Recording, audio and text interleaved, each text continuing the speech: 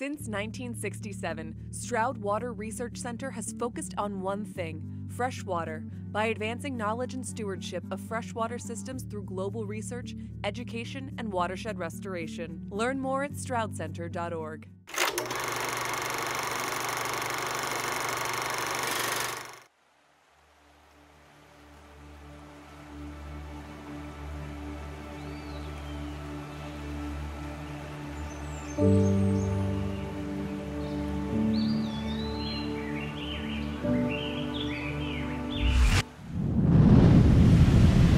The big story on Action News tonight is the height of the nor'easter. Well, clearing the snow was an all-day process for crews around the Trenton Not a nice transportation. experience on most of our roadways. Anyone who lives in a snow-prone area knows that road salt is the lifeblood of the winter season. Salt is necessary for safe driving and walking things, but we have to decide how much is too much, what the price is we're paying for that salt.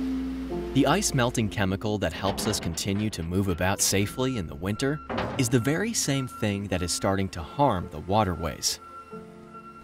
Anything they put on a road, anything they put on a parking lot, when it rains, that washes off and moves toward the stream and eventually ends up in the stream. Entomologists John Jackson and David Funk have dedicated their lives to studying the effects of pollution like salt on fresh water by focusing on the smallest of swimmers. Dave's over looking for mayflies, stoneflies, caddisflies, our pollution-sensitive species. Right now, we're not finding many. When bugs are abundant, it's clear the stream is healthy. The reason why it's good to see mayflies in a stream is that mayflies are sensitive to pollution and they disappear when the water quality goes bad.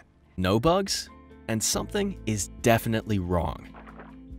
And the question is, what is it? We have one indication that it's salt. In this area, we apply 200 to 400 pounds of salt each winter per person.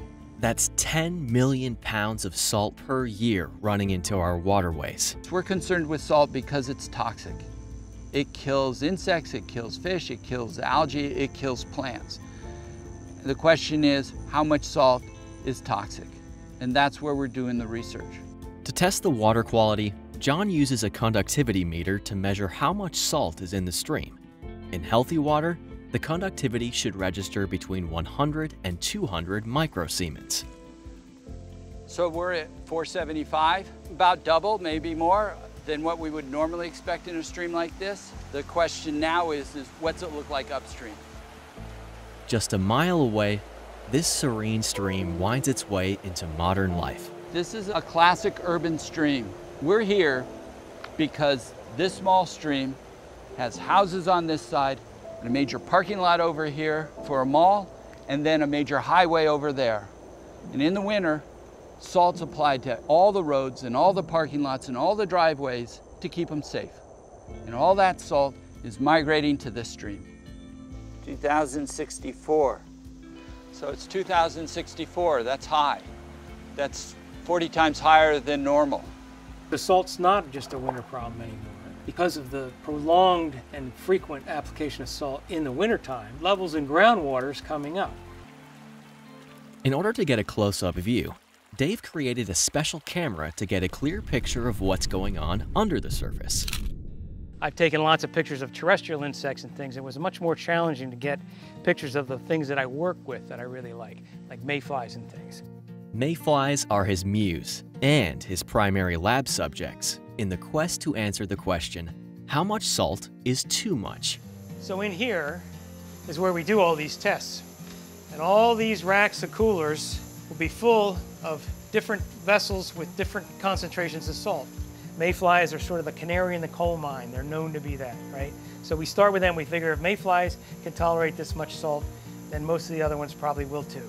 In these jars, we rear mayflies through their entire life at salt concentrations like we saw in the field to see what the effect is. Do they survive it?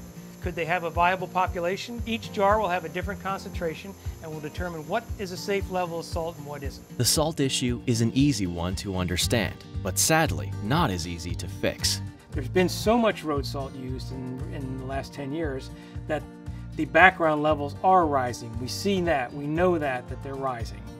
We don't know how far they're going to go. And that's a conversation science feeds information into. But society has to help us in that conversation by saying prioritizing. We may have to cut back on the amount of salt we use.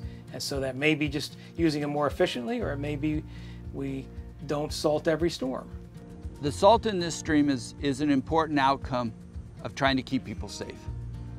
The key now is try to create some balance. How do we keep people safe in driving and walking, but also keep the water cleaner than it currently is?